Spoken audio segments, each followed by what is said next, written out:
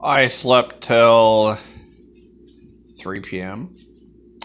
Went to work at 3:30. Got off at 10:30. Went to my neighbor's 4th of July band that he had at his house right across the street.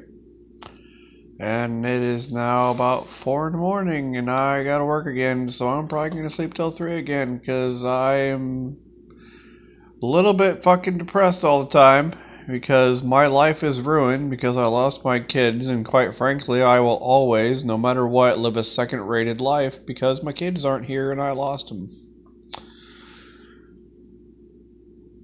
So instead of being able to be at the happiest possible point in my life, since I lost the family, I'm always going to be second rated. If I can even get to second rated happiest life possible, because right now I'm at the lowest life possible and I don't think I'm ever going to get to the almost perfect family life. So don't get divorced. Don't have kids with someone you ain't going to stay with. It's that simple. So that's what I did all day. And my right eyeball is closed because I don't want to watch television right now. My right eyeball is like a little TV and I don't like the fucker. I'm not supposed to be watching TV, so I close my right eye so I gotta watch that shit. You don't like how I talk? Then don't listen to these videos and unsubscribe, you 23 people, and some of you are hidden and fucking